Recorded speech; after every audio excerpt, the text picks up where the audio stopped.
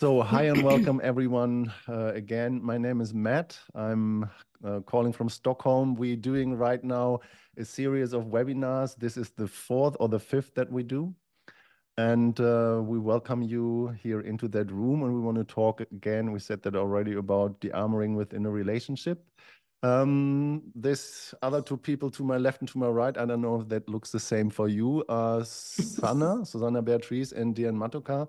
And I would like to give it first to this way, Sana, to introduce yourself for people who don't know you. All right. Thank you, Matt.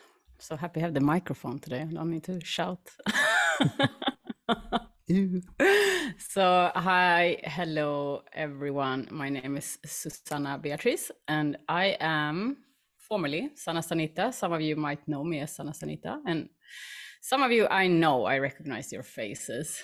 I am the co-founder of Dearmouring Arts, among many other things. Lifelong seeker, passionate about human potential, always strive to grow and develop. And what else? Dearmoring for me is an art of life. So there is no limitation. Armor for me is everything that is in the way of me and living fully to my capacity, which is never ending.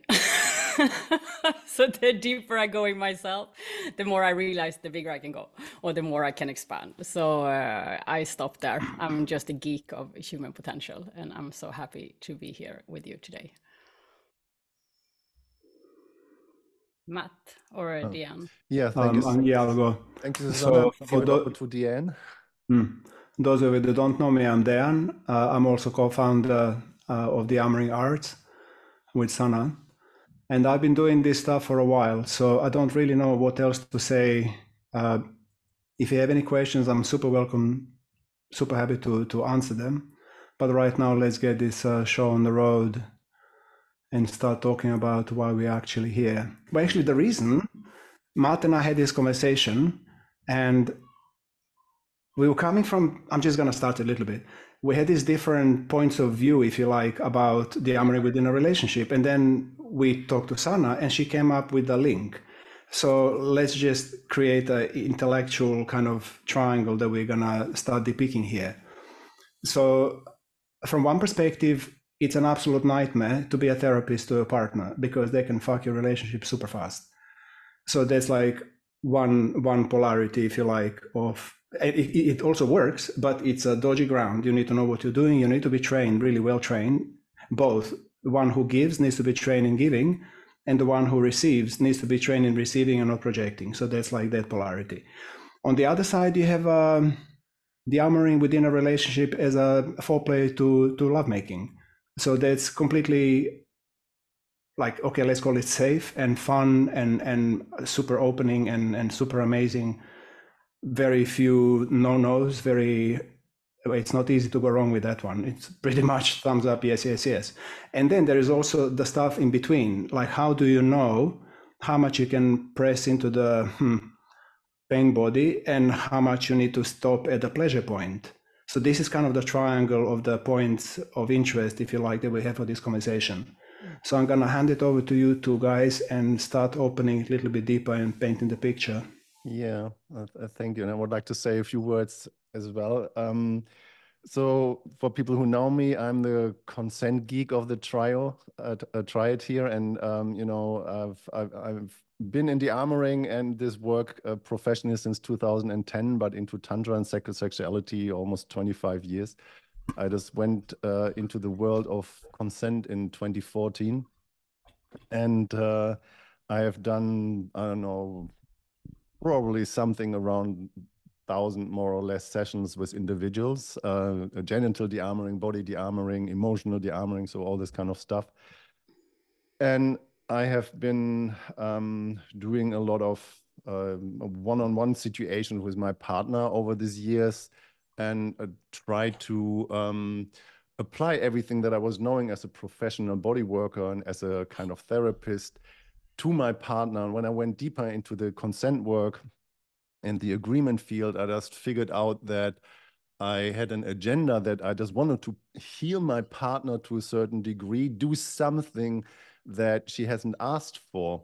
And then I recognized that she was kind of thinking that I did that for myself, even though I was thinking it's good for her. So we had complete two different interests.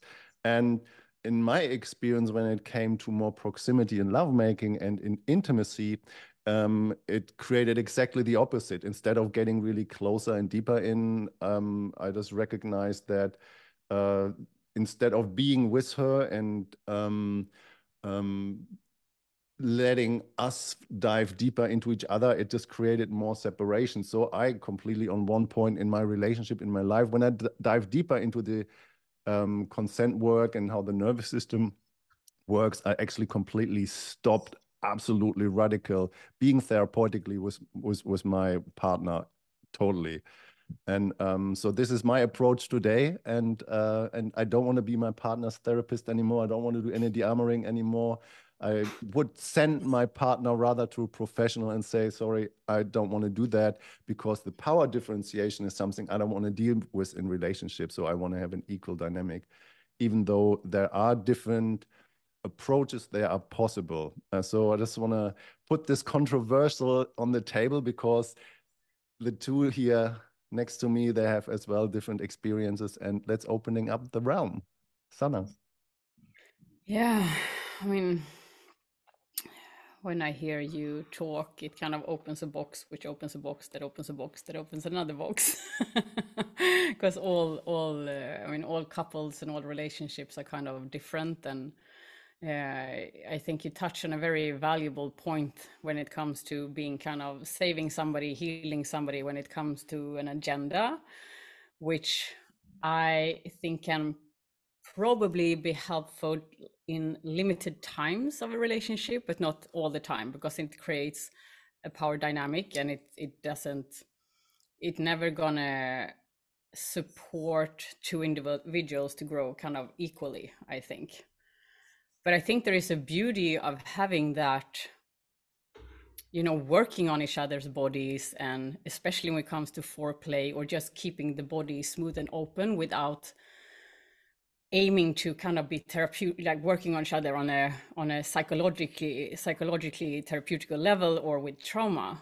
So if we use it kind of in a foreplay to soften up the body, to just work to open the body more, I think that is super helpful, and actually can bring a couple into closer intimacy and connection, because we get more used to be held in sweetness, in softness, and we help each other to deepen the connection.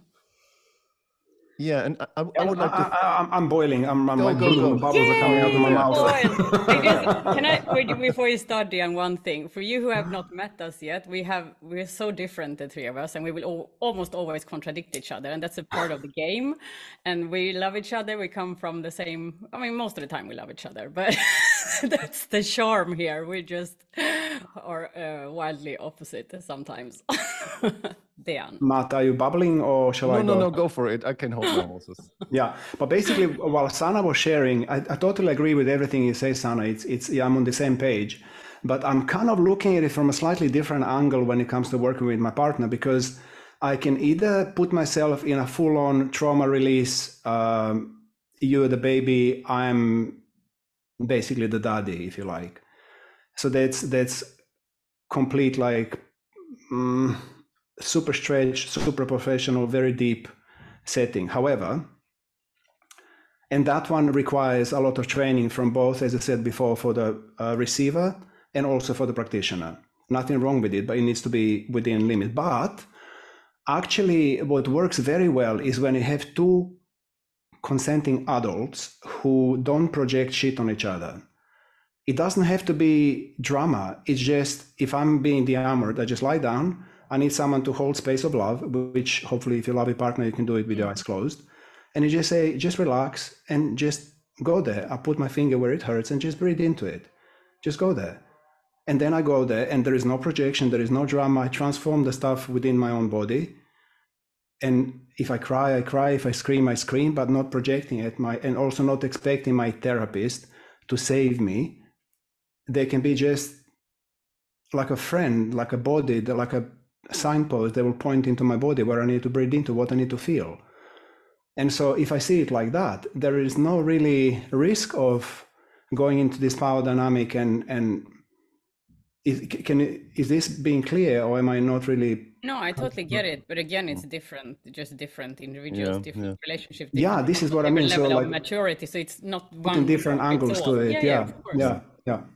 But maybe Dan, you can be my daddy one day.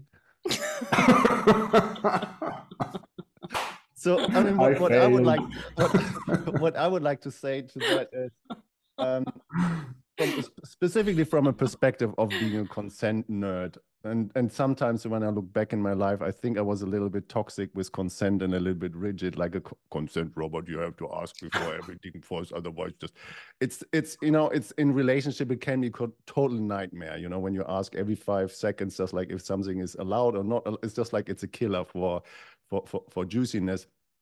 And somehow, if you avoid asking for things and you don't have a really field of agreement, and it can do exactly the opposite, you know, just like just not asking for it or asking for it can open it totally. But what I want to say is, because I know the dynamics so in detail, specifically when it comes to the training that we do, when it comes as well to, you know, demonstrations that we do. So when we work on somebody else, we have to know that when you work on somebody, that we work with the person, and the person we're working with, of course, it's for them, but it's not really for them, because the person who we're working with is actually giving us the opportunity to show something for others. Yeah. So we need to explain that in detail, that this is transparent. And then when the person after the demo picking a partner and then working with somebody else, that they know, don't do to this person what we just have demoed, be in proximity and communication about what the person wants. And you might actually want to practice something, and then you need to ask the person, is it okay when I explore that here? So when you know how the dynamics work, it's one thing. And when you have, I don't know, in our training 10 practice sessions or more, then you might have kind of a good portfolio of experiences, or you have done any other training, and then you take your basket of experience home to your partner who has not done the training or another training, and then you try to practice on your partner something that is not really fully clear and communicated. So having done a training does not mean that the kind of agreement field and the skill set is really solid and good enough on all points that it has an opening. It can have an amazing, beautiful opening, but as well, it can be as well challenging. Yeah. And this is what I want to throw in there. So having done a training doesn't make somebody an expert. That's what I want to say. I'm just going to put one little point in. So basically what Matt is saying, and I fully agree with it, and that was my practice also, is to, as I'm progressing on my path of training, my partner needs to be doing the same, otherwise we don't match. So if I'm learning the dearmouring and then I come home and try to teach something that my partner has no idea about, that's going to be probably going the wrong way. So it's really useful in order to create a dynamic in a household that I'm talking about, which is both consenting, responsible adults, not child-parent dynamic. They both need to have similar level of training, or at least very similar interest and path when it comes to working on the bodies. It would be kind of similar to a little bit, but not. Like imagine you go and do a tantra massage training or something, and then you come home and you can offer a session. That's nice. But then if your partner tries to do it to you, it's just not going to work because they don't know.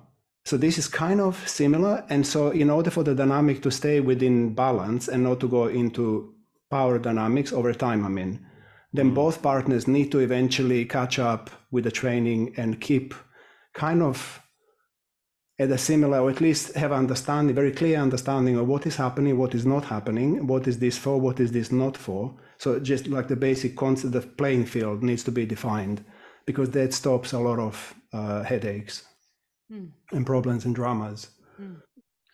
You have anything first, Sana?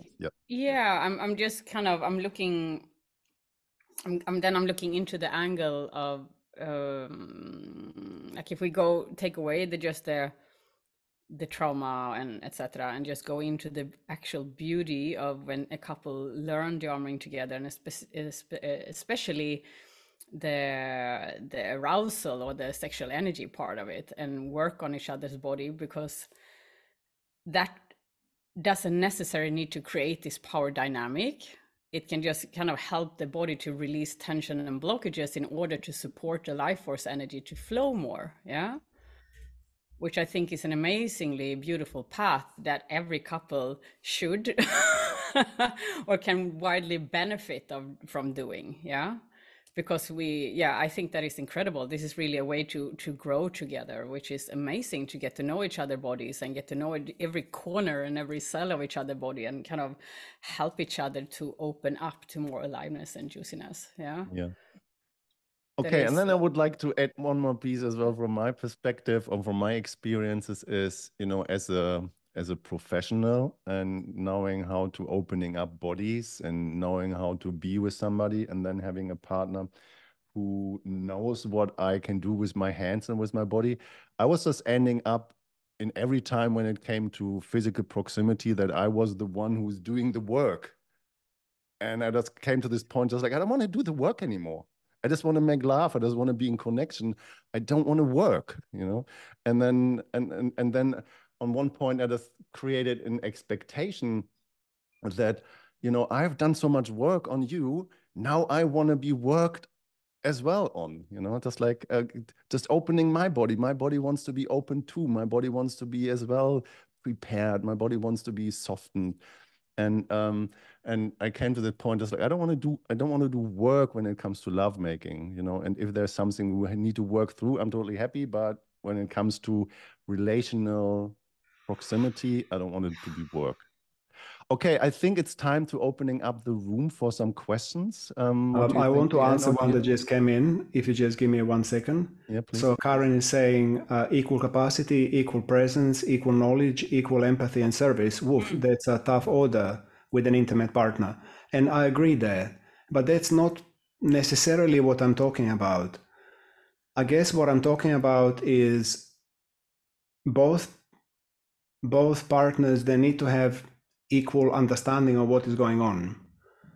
Like they need to be a grown-up. So if I'm in a relationship with someone who is not, when I say grown-up, I mean emotionally, mentally, psychologically stable, responsible, non-projectile adult. Someone that you can have a deep conversation with and there won't be any kind of finger pointing, judging, blaming, because with that kind of person, this work you better don't do, honestly, because that's a recipe for disaster. But so all I'm talking about is someone that can hold themselves, somebody that doesn't project. So they need to know about that. And then you can choose to give him a gift. If you are trained, let's say one is working in a bank, but it's a conscious person, and the other one is a dearmouring practitioner, you're very welcome to offer your partner a session or 2 or 10. But if they can understand that this is not a professional setup and there is no finger pointing and projecting, basically whatever happens within the body, they need to own up and deal with within themselves. So that's really what I mean about equality. But it would be also nice to receive from your partner. And that is a tall order. That means that you need to actually have a relationship with someone who has a very similar interest in your life, which if you don't, then you're going to have to go and pay for the sessions. But your partner can still receive from you if they have this kind of adult attitude. Is this clear, guys? Or... Yeah, I think it's clear. I just to follow up on that, what you're saying. So I'm reading Sam's question here, and kind of the essence is that, working with clients, we have this big capacity, often unconditional, and then we get our friend or our partner, and then we know them so deeply, so we know their triggers, or we know their story differently, and this is. So I read here, like, how can I navigate that landscape, Sam says, to not get triggered with my partner. But this is exactly why it's often suggested not to work therapeutically on friends or partners, because we know them deeper, we know them in a different way that perhaps not always give a fair angle to the issue, for example, which can in one one way be super supportive, but in another hand, not, because of that kind of close entanglement. Yeah.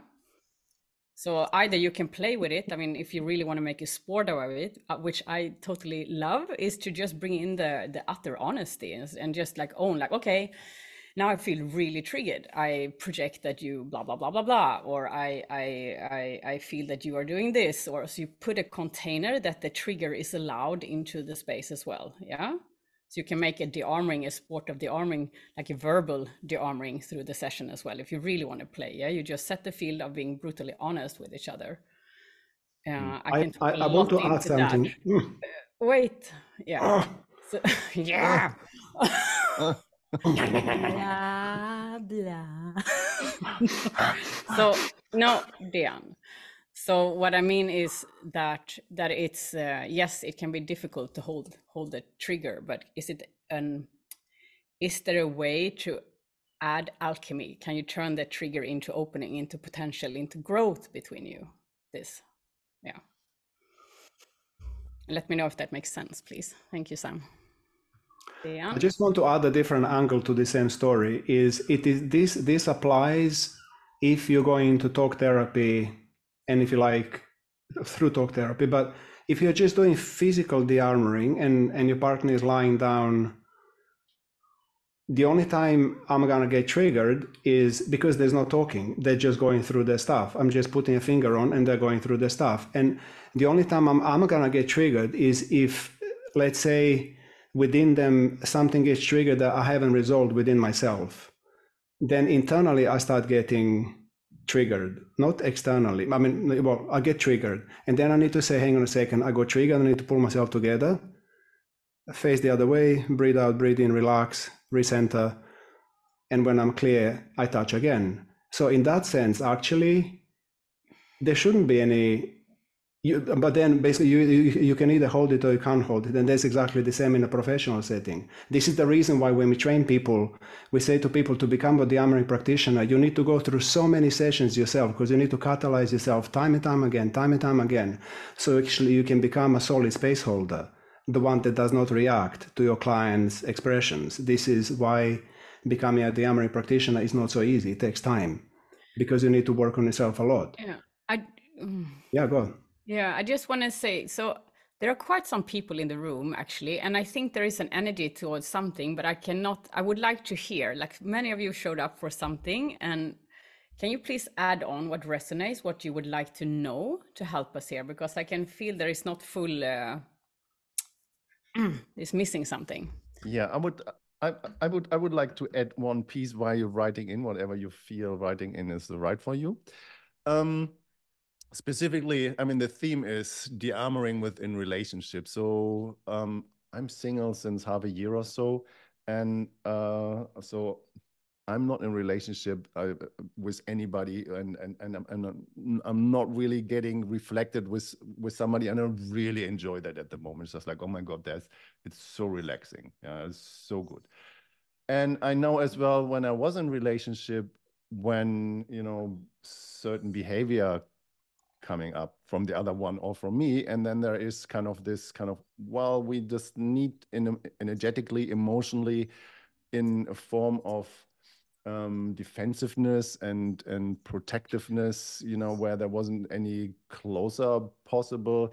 We need to work through stuff. We need to work, and we need to take the defensiveness and everything out of the way. And then there is this kind of therapeutical in a relationship that has to find a resolution, and it makes relationship more under pressure. And then this pressure, we have to work through stuff, or as if there is an nearly pathological need of working through stuff, finding something, kind of just like, oh, when I'm getting triggered, then you have to change a behavior. And I would like to opening up the room now, if anybody has a question or would like to share something verbally. That's our invitation here for a dearmoring. Speak into the room, ask us any questions, be courageous and brave, or shy and insecure, but do it anyway, and everything is welcome.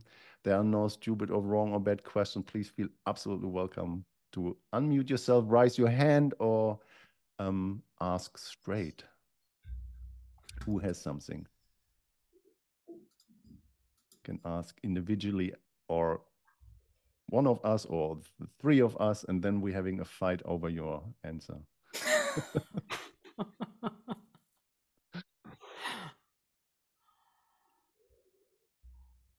I mean, there must be some silver line, like it, why there was such a high interest in this topic. There must be like a red thread of some sort that I'm kind of, I want to find it. Yeah, here's a question from Veronique. I would like to know more about emotional dearmoring in a relationship and how to handle when you both get triggered by each other in distance growth. The flow stops. If one puts the work on the other, but does not want to go into fears or attachment wounds themselves. Thank you. Great question. Dear Nosana, you have anything on that? I was busy answering a question here. So how to handle when distance by each other and distance and growth? Well, I guess there are different ways of handling when both get triggered, depending on your setup, your level of maturity. I mean, one thing can be, I mean, first acknowledging like I am triggered, like own it. Okay, I am triggered. What do I do? Can I catch myself, back off, take a few deep breaths and just like, okay, is this constructive or not? Yeah. That doesn't always work, especially not in close relationships. So what can be useful is the commitment, you know, to have a code word. You know, it can be a code word like enough. Like when you say blueberry or apple tree or pancake, or whatever, you just committed to stop. Yeah, because the connection and the turning point or the meeting point is more important than the trigger. Yeah. And sometimes it might be that you just need to disconnect for some time. Yeah. To disconnect. And what can be really useful when we are in this kind of nagging thought pattern about what's wrong with the other is also to find what's beautiful with them and also find what's really true here. What is true in myself? What is it? What type of need? What do I need here? Yeah. Do I feel misunderstood? Do I feel not seen? What is it that really needs to be communicated? Yeah. So it's, again, it's not one, you know, it's not one form fits all, but it's like, okay, what works for you and what is the level of maturity that you have between the two of you? Does that help, Veronique? Please let me know. Matt or Dan? No, please, Dan, go for it.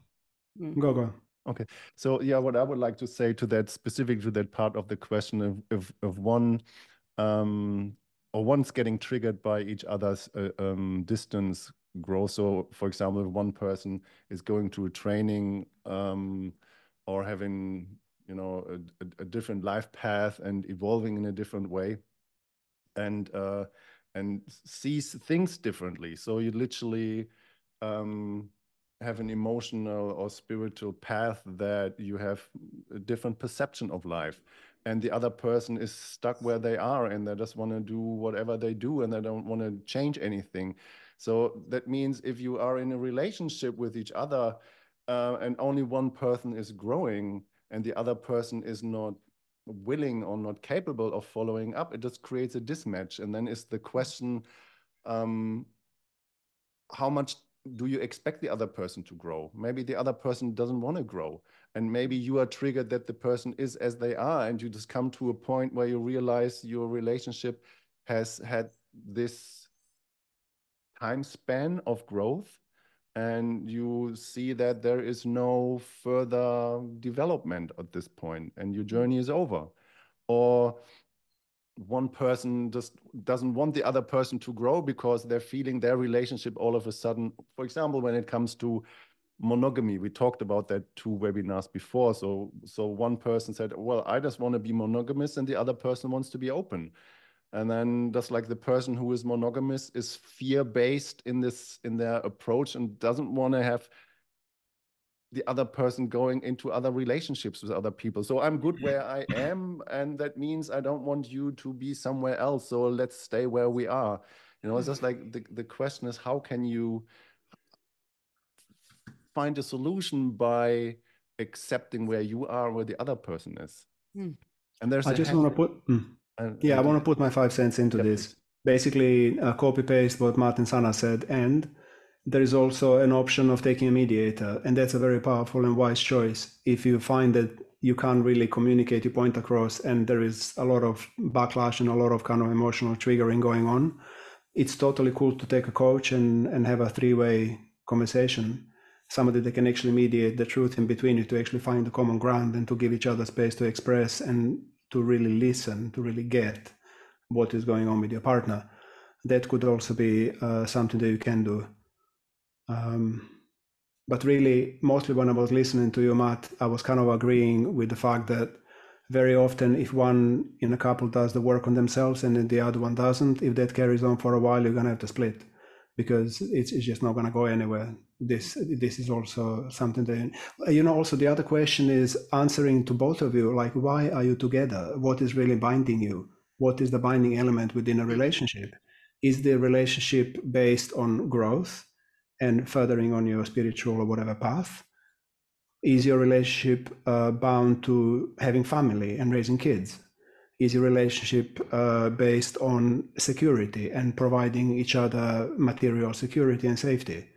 Those are hard questions that you really need to be honest with each other and with yourself, and admit to yourself, this is where I'm at and this is what I need, this is what I want, because that really sets the tone to direction of the relationship and how you deal with issues that arise within a relationship.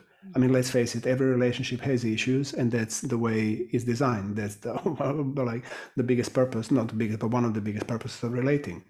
So it really is important to be in a relationship that has the same track, that has the same direction. Because if one of the couple is within a relationship because they need financial security or emotional security, and the other one is there because they want to grow, this is not much made in heaven, that's much made in hell. So it's really wise then to say, thank you very much, with love, I take off and I go on my own, because this is not going to work. So you also need to apply spiritual logic, if you like, and grown-up thinking, and be brutally honest with each other and accept why you're really together, what is binding you, and then put it on a scales and see what is really important to you. So there are nice questions in here. I'm just starting to read, but there is the hand from Alex and Nicola. Would you like to unmute yourself and throw your question in the room? Hello, everybody. Nice to see you. Hey. I was just thinking, I mean, Dejan, you just said that that if one person is doing the armoring seriously and the other one doesn't, they're probably gonna split. And that's not what I said. Yeah, one sentence of you was like that. I heard that. No, you didn't? No, not like that. But anyway, continue the question. Yeah, I'm not gonna build up and argue on that. So no, but my idea was also why not be a little more brave about that? Because I mean, we are here, we've done the armoring, and we kind of float into it and take it serious. Otherwise, we would not be here. And of course, if something is important, you want to show that to your partner and want to involve. And triggers happen in relationship. They do happen anyway. So if you're not reacting grown up, you're going to notice it in lovemaking. You're going to notice it while you cook, while you raise the children. So it's not, relationship is happening. And if you get more honest and more serious, it may lead to that you're not stick together. And just to put all this weight on the armoring, I think for me, this is not the point. It might be a microscope where you can show where things get shown a lot, but triggers are there anyway. So if you move around the triggers, that's not going to work for a lifetime, I guess. So I feel like a little bit like what Sana said, invite the triggers, and maybe something really cool can come out of that. Like what's really, really difficult also, because it's close relationship triggers, but maybe there's more growth in it than being with a therapist that always holds space. And so what I think like, where are the chances? What's the good thing? What's the chance about it, doing it as a couple? Yeah, I totally hear you. And like, I know a little bit about your couple because you came to our training, and also Alex came to Body, Sound and Breath and just finished. So you're like an example of a couple where you're both hardcore on the path, you're both committed.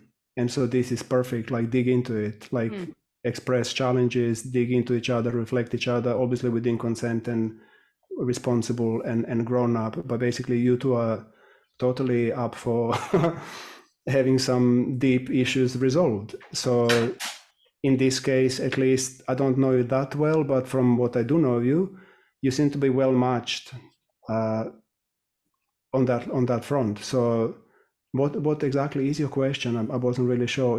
Was there a specific question? Or? No, I just wanted to say, why not be more brave about? Absolutely be. I mean, both of you already are, so go for it. Go for it. Yeah, full on contact. Yeah. Might have been a misunderstanding also in the. The thing is that there are many people in this room, and you two are particularly a couple that I happen to know that are quite hardcore, both of you. So the rules that apply to you will not apply to somebody else in this room. So we need to also take care of this, 47 people here, and not everybody is at the same level of playing field. I see your hand, Patrick. There is a hand raised, Otto, and there are two more questions in the chat, or a small question in the chat. Want to go into the order of Otto Hilding? Please unmute yourself and throw your question in. And then Patrick. Hi, thank you so much. I'll just walk out of here. There. I wrote my question, but when I realized that there was a chance for throwing my hand up, then I did just that. Perfect. Thank you so much for this initiative. It's really wonderful that you're putting all of these topics on the table. I'm a newbie, so of course I'm super appreciative of this. And my question is as follows. I've been a body worker for 17 years, and I have a very hard time blurring the lines between therapy and eroticism.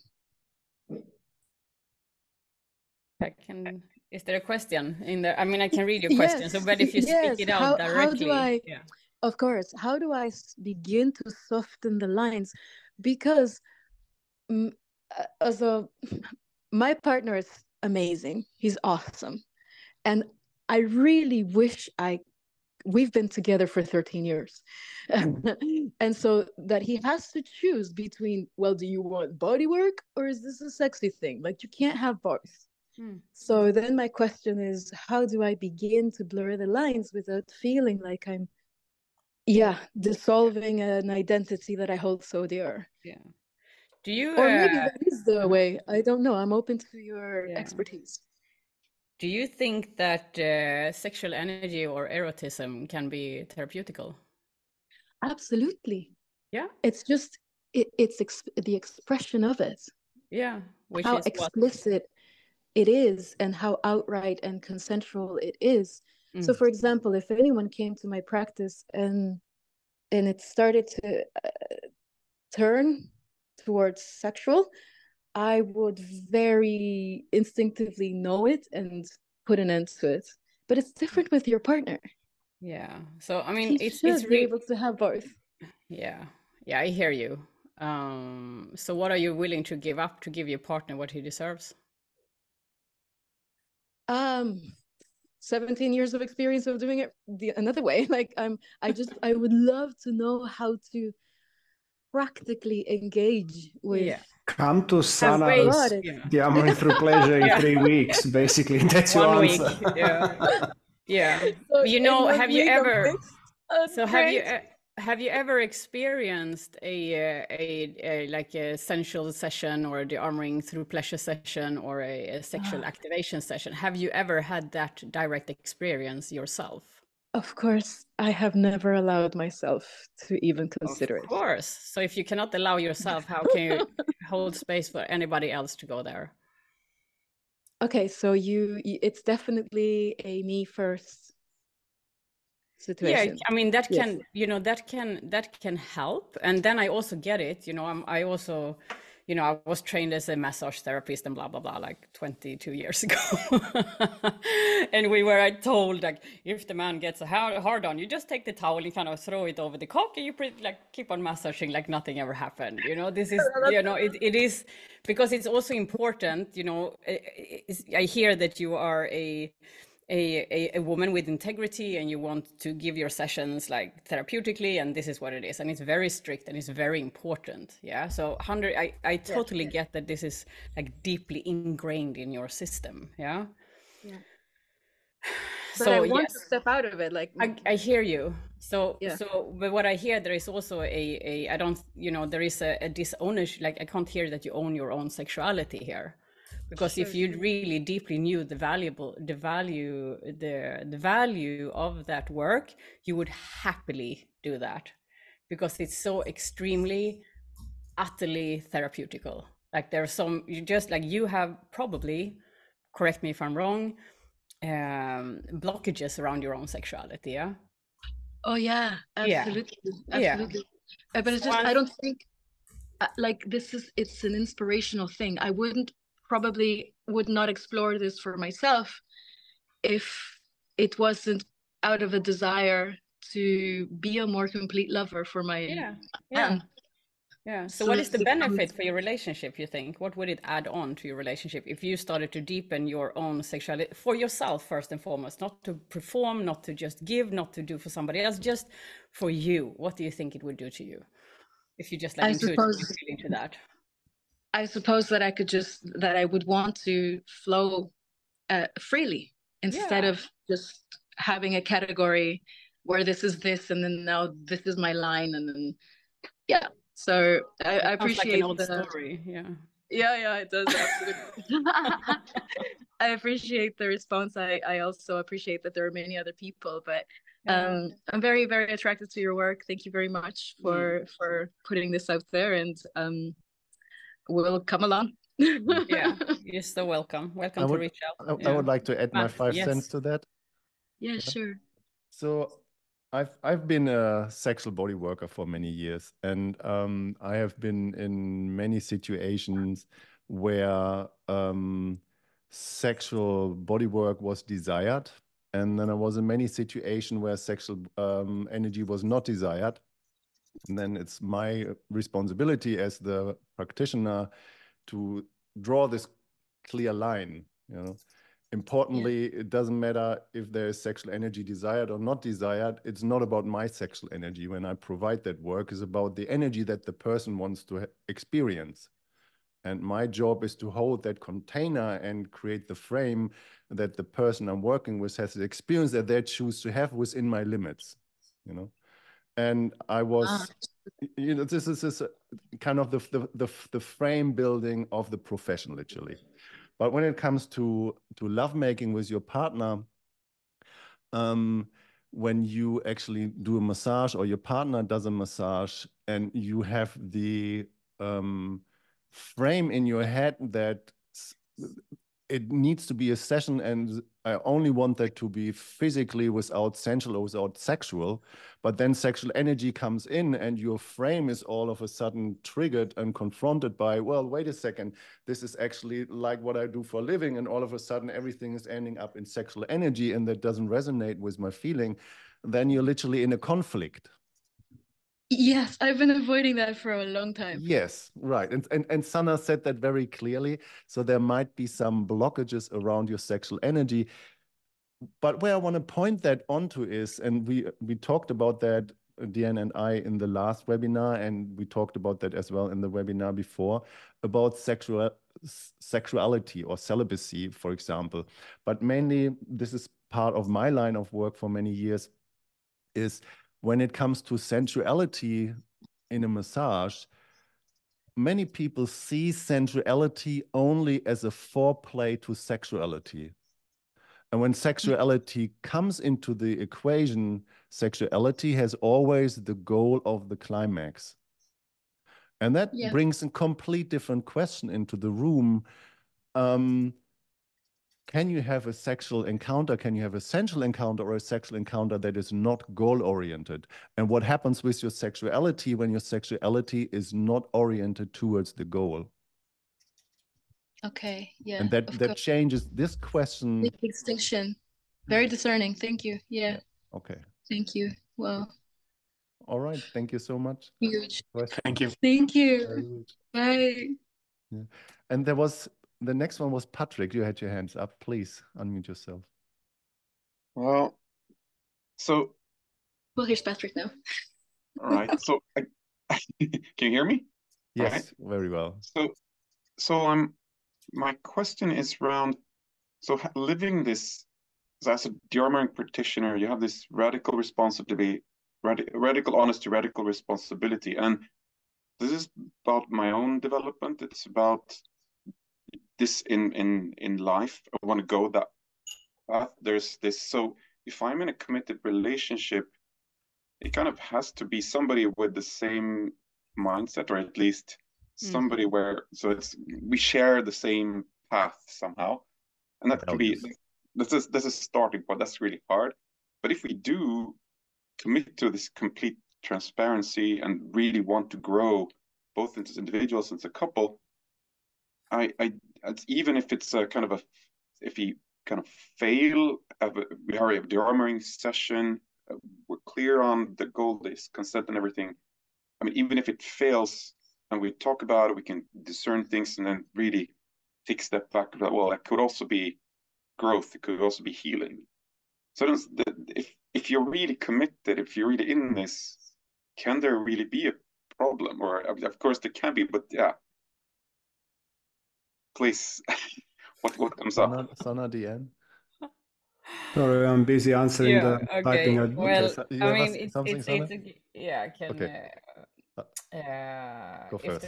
I mean, I get it. I want to have, if I'm in a committed relationship, if my drives, I can just speak for myself. You know, I cannot speak 100% for everybody else. You know, we all have different desires and intentions, and of course there can always be problems. And of course, I mean, we're humans. We see things from different points of view. We have different challenges and all of that. So.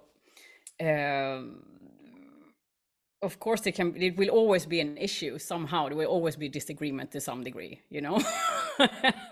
And maybe you grow so far, and then you find out that you can't grow anymore together, you know. But you've shared that journey, and I just encourage that type of relating. It's not for the faint-hearted. It's not those who just want to, you know, be in relating because, you know, we just want to be in relating. But if we really want to grow, I think that's the path. This is where relationship is so beautiful. We can't do that alone. You know, we can't face our deep triggers alone. We cannot heal relationship through distance. Like, we cannot heal our attachment wounds through not relating. You know, relationship is so powerful. And if you find somebody to grow with in that, it's just amazing. Will it be, you say, can it ever be a problem? I don't know. I think there will be problems. But what is the problem? How do you meet that problem? What do you make a problem? What do you see as a problem? You know? I guess the problem then could be that, I mean, you're authentic and you're really yourself, and then you realize that, well, we go in different directions, and then we split, and that's with all the love that we could ever have, and then that's it. Then that's not the problem, if you want. No, why would it be a problem? I mean, sometimes we journey with somebody and we journey with them for a certain amount of time, and then it's time to not journey together. And how can you then do it? I don't know if I understand you right now, but I'm just talking into what I thought I heard. I mean, even that, like, how can we let go of each other with love and care? It's like we go through the relationship. What do I regret? What do I resent you for? What am I appreciative of? Somebody has the microphone on. Can somebody mute, Diane? Can you help me? Yeah, I can't see who it is. I think you have to go into participants and mute all. So Diane and Matt, you have to unmute yourself. So but if we see it, that you're right. If I tune into that, then there is never really a problem. It depends on what what is a problem for you or the partner, you know, because if you grow together and then you decide to move on, you can also just be grateful, and then it's not a problem. You see, it's all like when I tune into that, that's like when I tap into the source of life itself, it's like a never expansion, it's just expansion. It's just what the thought forms, the beliefs, the labels we put on the situations. That's all that is. But if we allow that to constant move and flow and look at it for what it is, then there is no problem, you know? But that's deep. Yeah. Yeah, is that an answer, no answer? It's a good answer. Thank you. Yeah. I have as well a no answer. Would you like to hear it, Patrick? Yes. Okay. As we have done that in the training, or said that in the training, you know, there is no book about dearmoring and sessions. And dearmoring session is based on the value as your individual carry in your life. Yeah. And then, of course, you have a partner, you have a certain, or your partner has a certain set of value. And then the value of you and your partner, they have to kind of match up somehow. And important is, and that's my experience in my life with my partner and in my session work, is transparency and authenticity, you know? So that means that my partner knows what is my set of value, the way how I conduct a session. And this value have to be absolutely radical, impeccable. You know, my partner knows no matter what, just like in my sessions, there's no intercourse exchange of bodily fluids ever. I have declared that. Yeah, and you have to declare that yourself. But to be honest and authentic, you know, when I'm in a session sometimes and there was somebody coming smoking hot and want to have a sexual juice up session and just want to feel it all, and you know, want me to teach them how to edge and how to activate that part. And you know, I'm not a robot, and of course I feel, and of course I pick up what's going on, and I'm not shutting myself down, I'm not cutting myself out, but I take this responsibility that I'm doing that for them. And I have the responsibility to then tell my partner afterwards, oh my God, there is this part in me that hates my own value, and I would love not to have this value. I would love not to be in this kind of container, but this is where your integrity is measurable, and where your values on the table comes to truth. And can you communicate that? That's the question. How do you communicate that? And the way how you set up this frame of your session, you know, this is absolutely up to you. And like Dean, Sana, and I said that in the training, you know, we have our code of conduct and our values, and you have to have that in your life, and you have to align them with your partner. Does it answer something? It does. Thank you. Okay. No, the setup, the container, and every time you actually commit to that, then yeah, that sounds like an extremely important discussion to have in advance. Yes, as early as possible. Yeah. Thank you very much. I'll be back in a moment. I'm just going to toilet. Okay. Thank you. Any other question? Any other concerns? Right. Any other comments? Anything? There's others in the chat. If you feel like we can read them, and then, but my brain is functionally different when I'm reading. I can't really get that fully out as if I hear that. If you're capable of unmuting yourself and asking the question into the realm, we can totally different engage with you as if we're reading it. And you're more than welcome to unmute yourself and ask the question from your... I can bring up, I didn't follow the full thread here between Mans and Dean. And Mans, sorry if I don't pronounce your name right. Let me know if it's disturbing. So what I saw is that somebody's friend's man wants her to have sessions, like yoni sessions, because there is pain, and obviously she is avoiding... she has trauma in her yoni, and he wants to fly somebody in. I mean, this can be a very delicate topic in the relationship as well, like where you know, what is the underlying need for her? Like, what does she really need? Here's, it sounds like a bit of imbalance in the relating, and it sounds a bit like he has a desire, which he's kind of slightly forcing onto her, which won't open her up. Yeah. So sometimes we need to be very aware about when we want somebody to do something or become something for us, and we force that upon them, is it's kind of going to have the opposite reaction. Yeah. If it's not the pleaser who doesn't know the boundaries, but that will backlash down the line for sure. Yeah.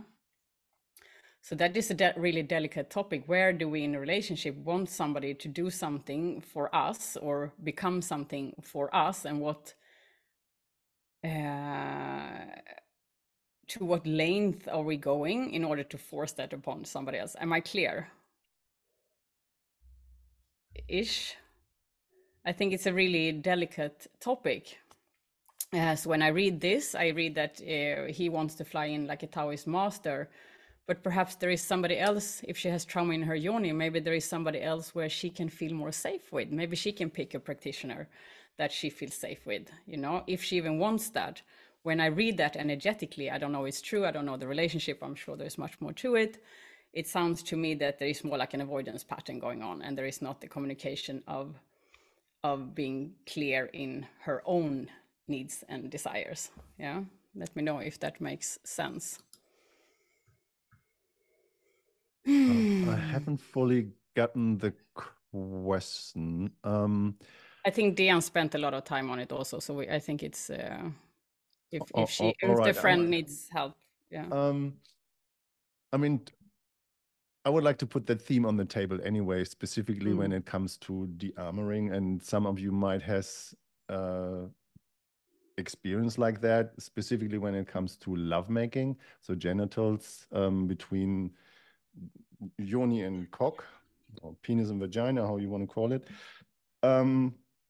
There can be pain points, you know, and this pain points internally, and I had just a conversation about that with a friend the other day. It's just like specifically when men you know, working all day, having the stress they have, you know, just like being shut down and contracted and need to be functional and having a lot of responsibility, and then maybe they're having a partner just like with children at home, and then they're having kind of sexual encounter, and the only thing what they do is having, before they go to bed, you know, the 5-6 minute intercourse to release the pressure and the stress they have in their body. And the question is then, where is that stress going if he is orgasming and ejaculating his stress to release in her body, you know? So this is one part of the conversation. Or women have been somehow penetrated hard or unconsciously and have done or have that have happened a lot of friction, pressure-based intercourse, and allowed that to happen to make the partner happy, you know, because he was conditioned and educated by porn. This is how sexuality is, and then there are different, you know, through the contraction, through the muscle contraction in the yoni, there can be these spots created. They are painful. Yeah. And then you just like have another relationship with somebody else, and then these spots, they're getting triggered, you know, and you start feeling them. And this is my experience with many couples I've been working with, that the men don't know what to do with this pain, and feels responsible for the pain that he caused. And the woman doesn't really know how to deal with that. And then the question is, if he probably, for example, would come to a dearmoring training and knows, you know, we do that in the training, taking the tension and the pressure out of the point in the yoni, and then he goes home, but she hadn't had the experience, and then he is touching these points, why she does not have the experience, it can trigger a lot of stuff. Yeah. So both can come to a dearmoring training, or both can have a dearmoring session with a practitioner together. Yeah. It might be the way that it can be a practitioner, a female practitioner, who shows the man how to touch this spot in the yoni. It might be that this woman chooses in the first place, instead of having a Tao master be flown in from XYZ, having another woman that she trusts from another female having the session first, you know? Yeah. Just like, you know, there's so many different points to this equation to take into consideration, so that it's really good to know, to put all the details on the table before it comes to a decision, and then choosing in which direction a session could go. So this would be my contribution to this. Anything that Diane or Sana or anybody else in the I've room? written already bags of stuff in the chat. Okay. Yeah, I mean, it wakes another topic really about, you know, the delicacy and boundaries, and, you know, but I feel it's another webinar actually. Yeah, we can definitely Which I do actually that. Yeah, wrote it's a good about. one. You remember I wrote you in one in the chat before this. I'd like to pick up a question from Karen. Karen, can you just maybe make yourself, unmute yourself, or at least show yourself so we can talk? So the question is, have any of you have a committed relationship where both choose the path of celibacy within a relationship? And then how is that, has that supported or harmed your inner work? Well, that's a very super tough choice. I mean, basically, I haven't got that experience. I'm celibate now for about 7 years. But within a relationship, I think first question I would ask is, why do you want to do that? What's the actual reason you're going celibate? And so for that, Matt and I covered that in detail and depth over the last 2 webinars, which are actually online. Feel free to go and spend time listening to them. We're not going to repeat it because it's like an hour and a half of a great conversation. But like first question is, why do you do it? Is it because of raising your sexual energy, or is it to heal and correct your emotional and relating issues? So that's kind of, Karen, if you want to have a little conversation, I'm open to it, but I need to. Yeah, sure. Yeah, thank you. I'm here. So, can you hear me? Yes, I can. Yeah. So what is your reason for this question? Well, this is just a general question. I'm not actually in a relationship right now. I've been walking the path of celibacy for over 2.5 years now. And for me, that, and by the way, I have watched your other, I was part of those webinars or watched them after, excuse me. For me, it was really about creating a boundaried safe container for me to go extra deep with my own healing work. And my question about the relationship was because I have been in relationship with people who are, you know, very conscious, intentional humans walking this divine path, very high level, high ability people. And yet I noticed there, and Matt kind of spoke into this a little bit in the beginning, when people have so many tools and have so much knowledge and so much wisdom, it can sometimes create like an overly structured environment where you're checking in every 2 seconds, and you're asking for consent for every little thing.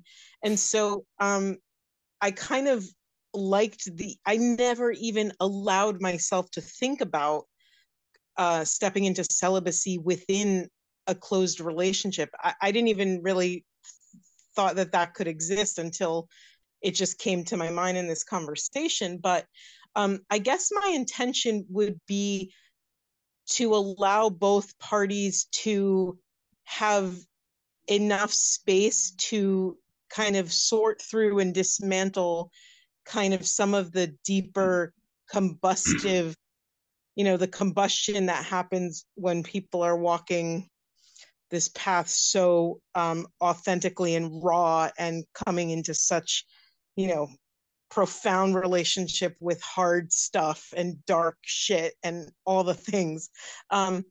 yeah, so I just posed it to all of you to see if you've witnessed that existing. And in my intention, I was thinking it wouldn't be a long term, because I think you posed the question, well, why be in relationship? And I totally honor that makes sense to ask that question. But I was thinking more in a short term sense, maybe when two people are trying to overcome something or sort something out. Yeah. I don't have more of a direct question, but if you want to speak into any pieces of that, please feel free. I can just double in it, but I'm not going to be too long because it's a theoretical question. But basically, from my personal experience, I needed much, much more than a few weeks, few months, or even a few years to deal with what I'm actually dealing with within celibacy. I mean, so to be with someone for a short period of time, being celibate, it wouldn't actually give me enough time and autonomy, emotional, energetic, and dynamic autonomy to just be with myself, so I can actually dig deeper into it. And the other thing is, at least the things that I'm dealing with, which are kind of relational, emotional kind of issues to do with relating, it's really not possible to even begin dealing with it if I'm even living with someone else, because there is like relating, there is by default, there is someone else's energy, and I'm kind of drawn into it whether I like it or not. So if I was really, basically, my head is going left and right. Like, I don't see why, if I want to go seriously into celibacy for the reasons that I'm talking about, then I would need to be on my own. I couldn't possibly do it. I just couldn't do it. Thank you for saying that, because it helps clarify why I'm really asking. I would consider myself to be living almost like a monastic path, like a very internal devotional path with God or source or whatever. And I've been in short-term connections where I've met someone who is also doing that. And so we've entered into this like co-devotional kind of celibate practice, while still there is still eros and there's still that in the room, but it might not cross a certain boundary or get to a certain level. You're asking for trouble, basically. Like, I mean, I hear you, but for me, it's like my life is precious and I only have X amount of years on it. So I really want to be super efficient with my time. So this is me, I'm just kind of sharing my point of view. So if I'm choosing to be celibate for the reasons that I talked about, then I'm going to give it 100% kind of chance. So no relating, because that really maximizes my chances of success. I don't know. I basically, like, because it's theoretical, let's maybe kind of stop this conversation because it's not really. I want to say a few as well, things but about it. Yeah. I guess, I mean, it's individual path, intention, desire, outcome, and there's so many things at play. They can be really beautiful, I believe, and I suggest you also, I mean, now I heard you had the kind of experience-ish, but I mean, I don't know, somehow it also feels to me that there is a longing for connection in you. Is that true? In the very deepest level. Is that correct? And then I'm just going to well, I mean, yeah, I think that's a core in people participating in humanity. Well, let's not generalize here. Let's be specific. We don't know. There is a specific frequency I'm picking up on. I don't know if there is loneliness or hurt. Or I'm picking it too. There is like, why is it you choosing, celibacy in the first place? I hear there's a devotion, you want to heal some things and so on, but what is the real deep desire? At this point, it feels within my boundary and within my spiritual devotional practices to desire to meet someone on that level. Yeah. And so it doesn't, I guess the longing, I don't actively feel, I don't know what you're picking up on, but the longing is the same longing that I feel for union with source. Yeah. It's not other than that, Yeah, of course, that's kind of the core wound in all of us. Yeah, right. Yeah, absolutely. I hear you. The different levels. So there's two more things then that pops up. I mean, one, you know, there's a beauty of relating and not engage sexually. I mean, you can both engage in raising sexual energy but not having intercourse. That's, it's like, it's really, really actually, you know, it can bond on another level when we take away the urge to have intercourse, and which often goes so fast. You know, we often want to make such an importance of having sex, which is wonderful. I don't make it wrong, but there is a beauty of not, of taking that out of the equation. Yeah. And then of course, yeah, and then there is of course the beauty of going into devotional practices together. Amazing to grow with somebody in that. Yeah. And then there is another thing I pick up on. I mean, there is no, I'm just kind of test talking here. I don't have a direct answer because it's your life and your experience, and I just urge you to explore for yourself. But when I hear you say that people are in the high level and have to always ask for consent of everything, for me, that is a really boring relationship. I would go mental if my partner would constantly go and ask for permission about everything. I would hit them. Not really, but you know, that is functional, it's mental, it's like what I feel like. Consent scene is fantastic, but there missed the living thread of life, like life, where we just are being human, we're intuitive, we feel into each other, we want each other well. Like, I would say maybe you need to up level your partners. Maybe you just need to meet somebody who's meeting you deeper. Yeah. I don't know. I'm just saying it. Yeah, I'm now forgetting the context of which I was talking to Dean about that, but yeah, I'm kind of out of that space. So honoring that and moving on. Yeah. I would like to add something here. I mean, we had that, Dean said that already. We had the webinar about celibacy and sexual mastery a few days back or weeks back, you know, and my thing is edging, you know. I just say that very clearly. I have mastered that path of the kind of non-reproductive sexual encounter that is goalless. I just love that.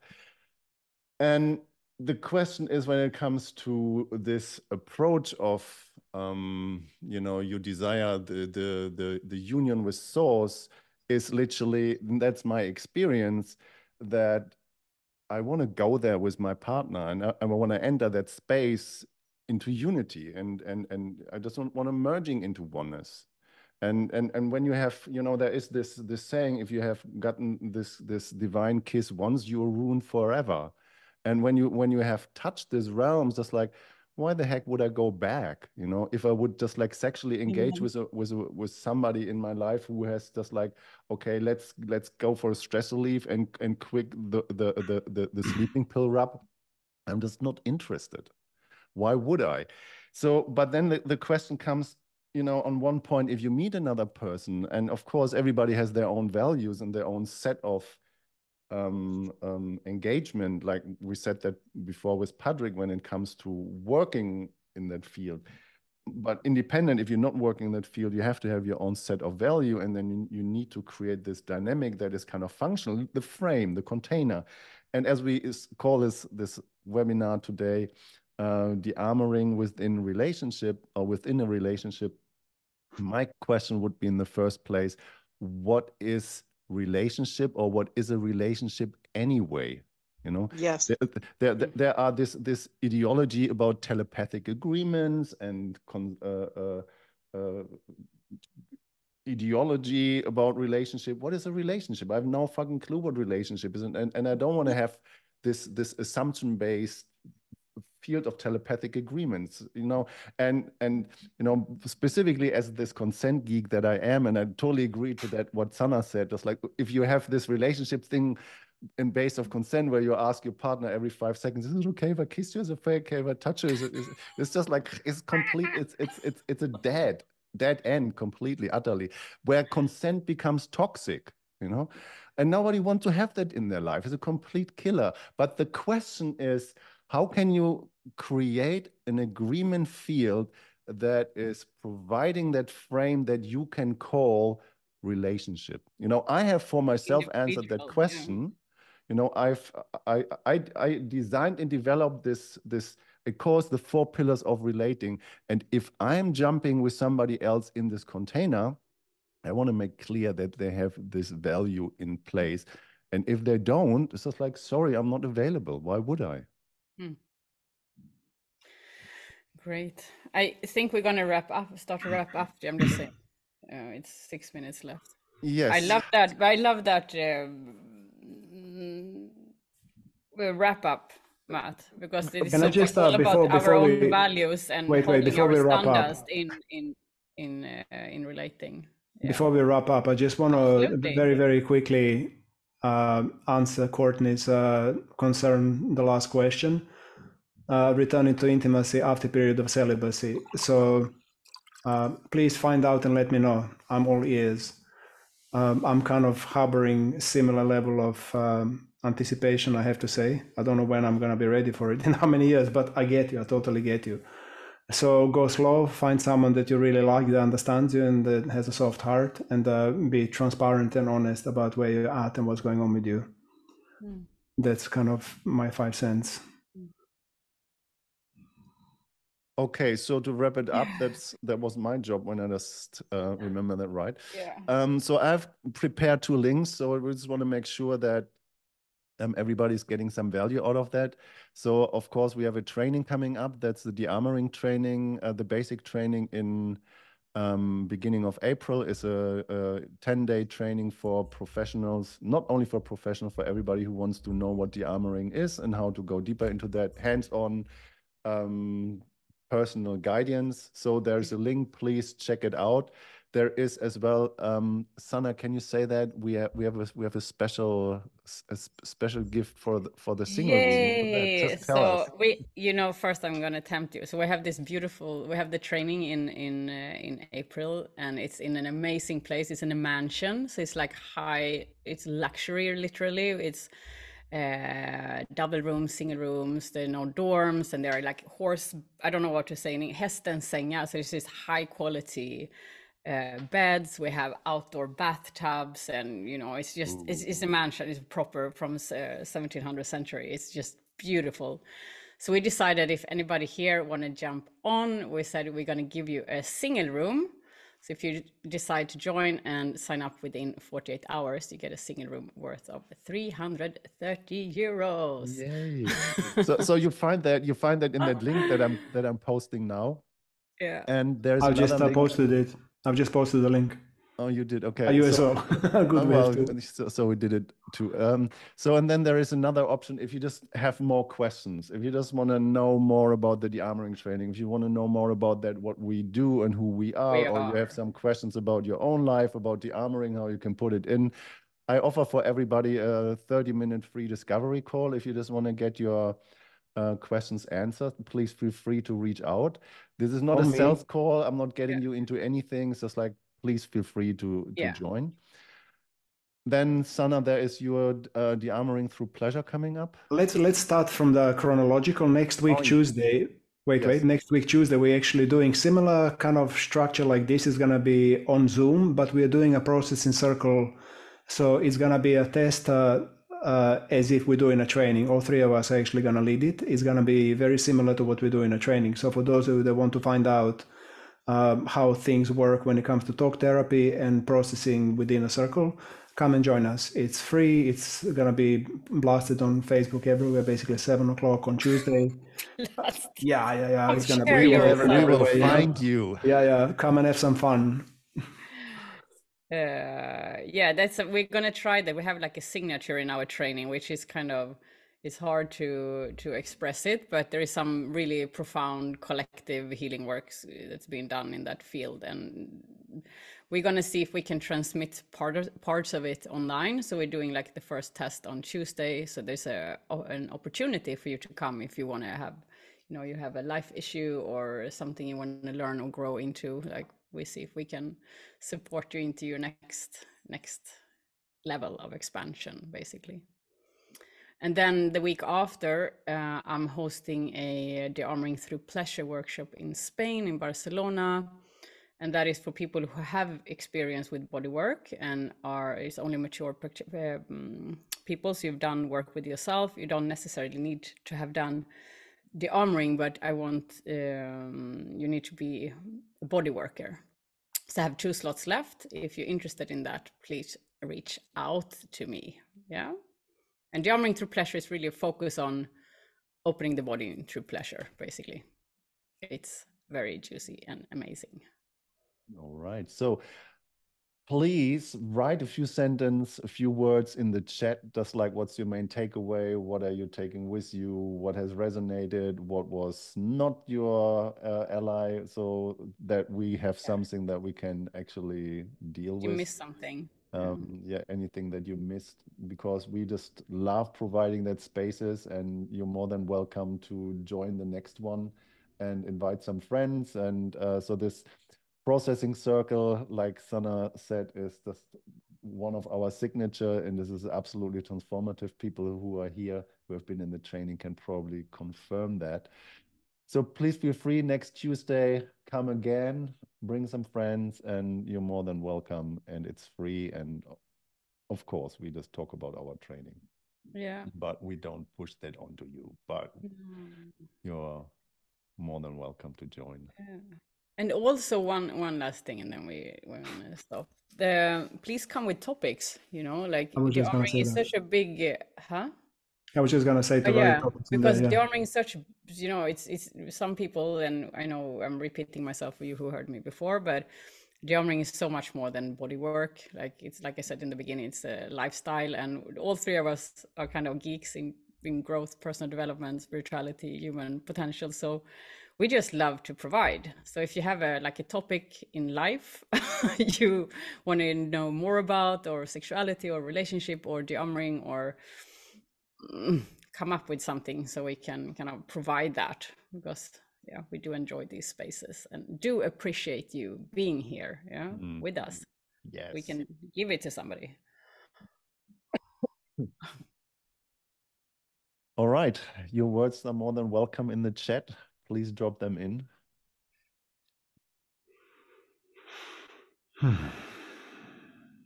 right, and if you want to go, feel free. It's 8:30. Thank you so much for joining. Thank you for coming. Thank you for sharing yourself. Thank you for asking questions, and thank you for being here. Really, really, really, really appreciate that. Yeah, from my side as well. Thank you so much for joining. And without you, we wouldn't do it. No. Yeah. And see you hopefully next Tuesday or some other time. All right. Some of you are seeing soon. Ciao, ciao. Ciao. Much love. Bye-bye. Bye.